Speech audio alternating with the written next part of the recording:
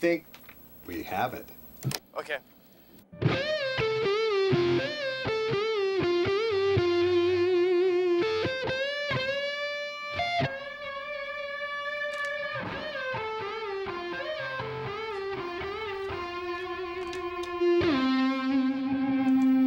Okay, now we gotta talk about it. You started talking about the idea of the guitar solo as we have known it, maybe being something that was a little outdated and maybe reintroducing some riff-a-rama things. But can I say something that I think is bullshit?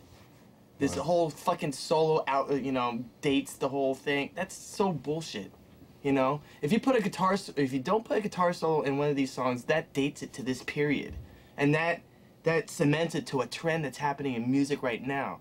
I think that's stupid. And I think it's totally trendy. That's not what I said. It's always been about like where could it go that's kind of new and interesting instead of just repeating something from the past. I'm not interested in playing traditional guitar solos anymore. You know, it's just for me. You've told me that. It's just boring. You know. To me, if you can add a color to the song that satisfies you and works for the song, then that's what we should do.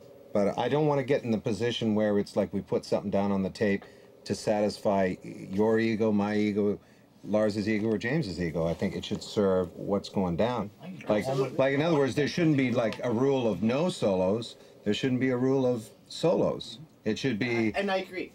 I mean, it really is, to me, all about serving the song. And, you know, I feel much better about that because, you know, I just don't want to follow certain trends that I see other bands following.